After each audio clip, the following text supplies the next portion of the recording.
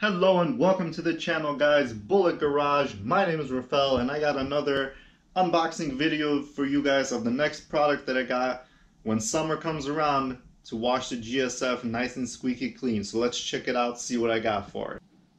Alright, so as you could tell, MTM Hydro. Now you're thinking, what is this in this box? What can it be? What can it be? Well, let's open it up so we could see, shall we? What do we got here? What do we got here? They really make this difficult to open, I see. Who needs a knife when you got strong hands, right, guys? What is it? Oh, is it another foam cannon? But why would you get another foam cannon if you just bought another one? Well, guys, let me tell you why I got this foam cannon. This one right here is the MTM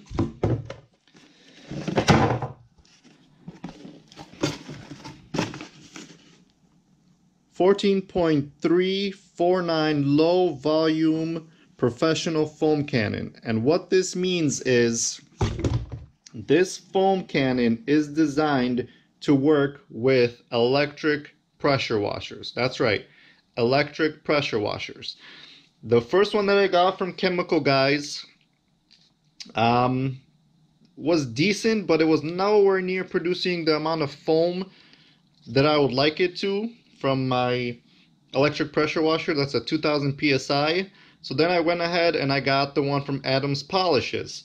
It's a lot better of a foam cannon, but the videos that I saw on this thing is specifically designed for electric pressure washers that work on less PSI, less gallons per minute, and it puts out so much foam from the videos that I've seen that is ridiculous. So I'm so excited to use this product. Check it out on MTM's website. It's about $60, but if you have a gas pressure or electric pressure washer, this is the best foam cannon you could get. Money can buy, I guarantee you guys. Wait till spring comes around the corner. I will make a video of how this bad boy works in person, but until then, you could check out other YouTube channels that have posted videos on this, so you can see just how good the spray of the foam is, so you can purchase one for yourself. Thanks, guys. See you in the next video. Please subscribe, like, comment below. Thank you.